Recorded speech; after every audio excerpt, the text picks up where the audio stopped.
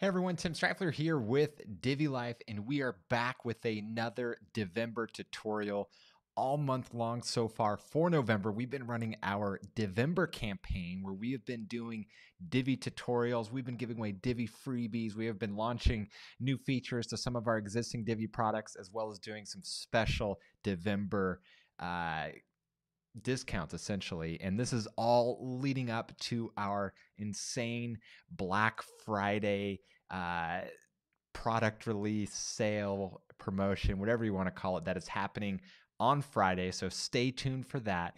We're going to be launching some epic new products for Divi as well as the biggest sale of the year. So definitely stay tuned. But today we're going to be doing a Divi tutorial. We're going to go ahead and dive right in. And it is a simple one, but super powerful. And it's how to easily add a Divi menu button to your header, whether it's in your default header, whether it's in a Divi theme builder header. It's super easy to do. And then we also added some additional things to it so that you can really draw attention to your call to action button. And so this is what it looks like here. We've all seen it. It's very common today to be able to have a menu and then have a button. And so if you're using Divi's default menu, this tutorial is going to work. If you're using a Divi theme builder header that you created or using a template, then this tutorial will still work because it's going after the native WordPress menu system. And on that note too, definitely check out the rest of our Divember series. Yesterday, or I'm sorry, a couple days ago, we gave away, we didn't fully give away, we practically gave away our header layout packs. Basically, we gave 85% off.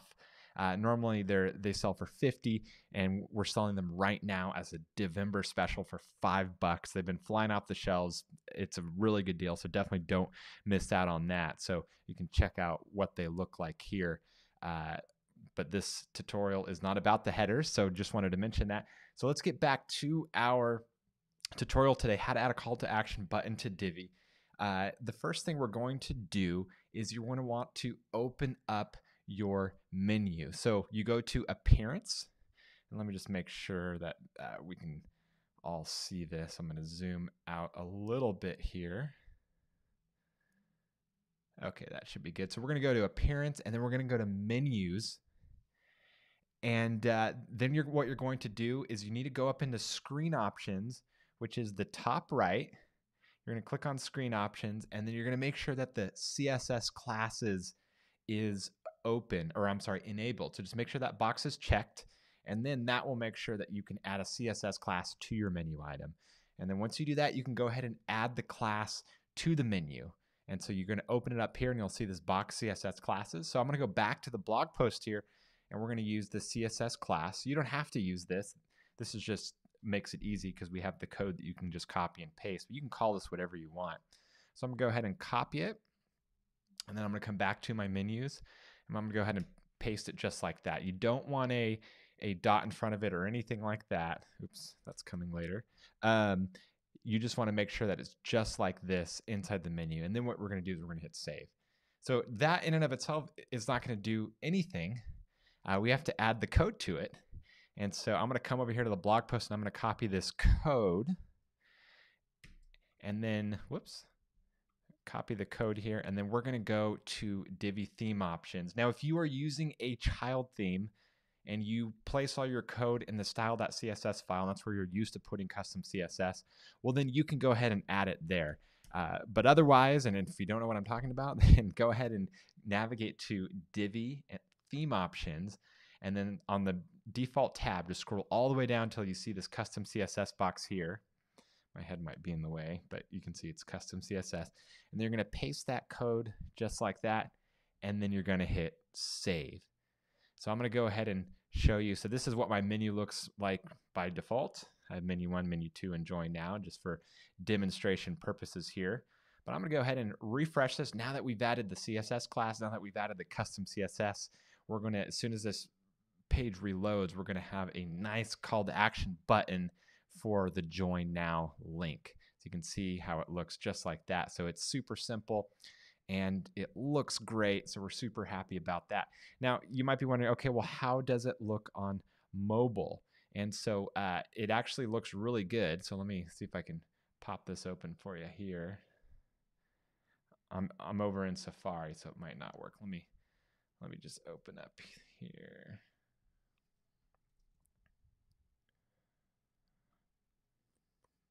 So we added some text to make it centered. So when this decides to load, this is a local install here. It goes into our hamburger menu just like that. And so it's nice and centered inside of the hamburger menu. So it'll look good. Now, if you wanted to not have it on mobile and just have it on desktop, then you would basically add a CSS media query in front of it so that it won't go, it'll only load the max width that it'll load on. Or I'm saying the minimum width that it'll load on is 981 pixels. So if you need help with that, let us know in the comments and we'll give you the code so you can do that. But that's not officially a part of today's tutorial here. So that's it. That's all you do. So if you wanted to go in and you wanted to customize this, you wanted to change the color, okay, well then you're just going to go ahead and change this background color here. Where it says background color. So pretty straightforward. Same thing, the padding. So the top padding, top bottom padding, as well as the side padding, you can change here.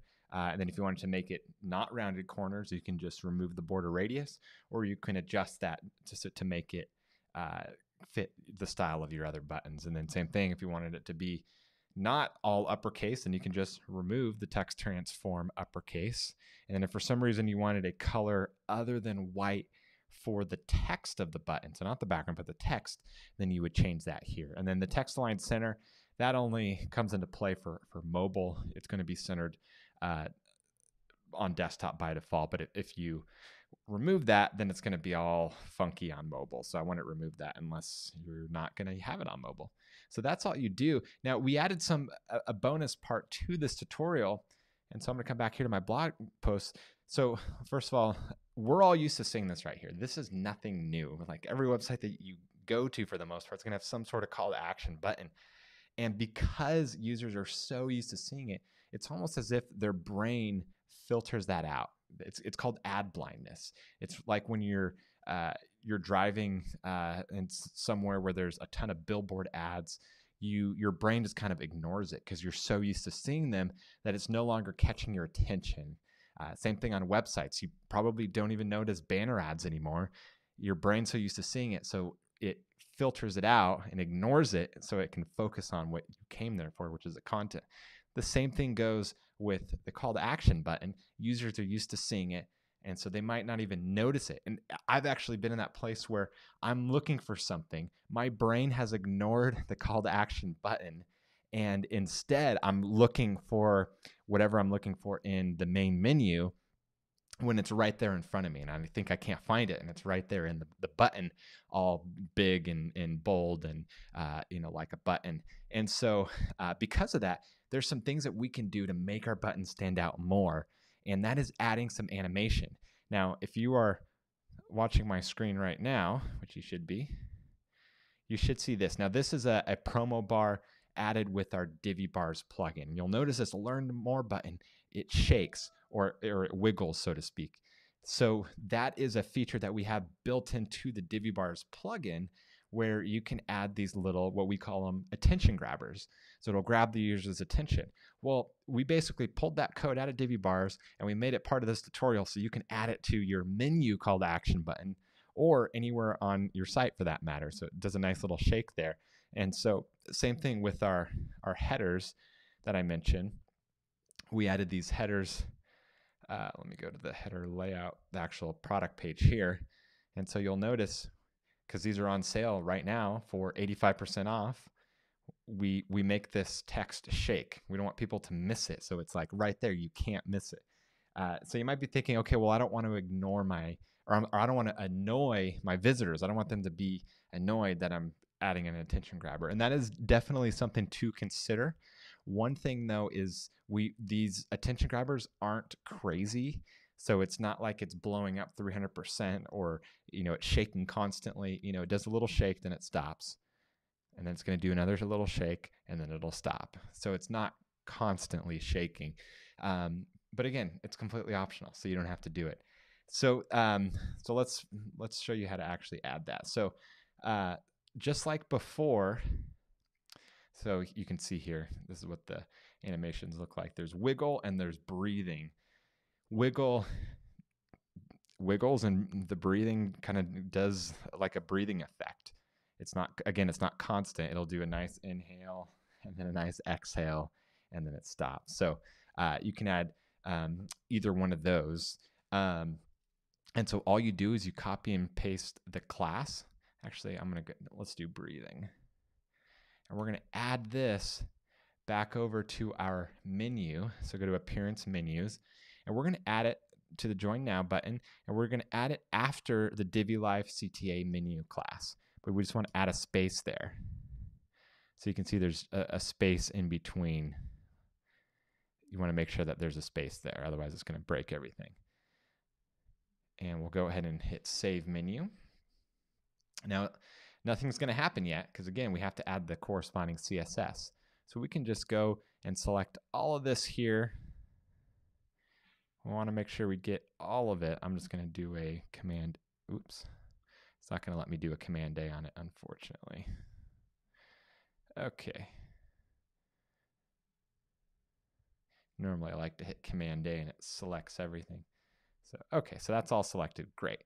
So now we're going to go back over to our site, go to Divi Theme Options or wherever you place your CSS code. And we're going to paste it below. And we're going to hit Save. Now that's the code for both the wiggle and the breathing. So that way you can easily switch back and forth if you want to.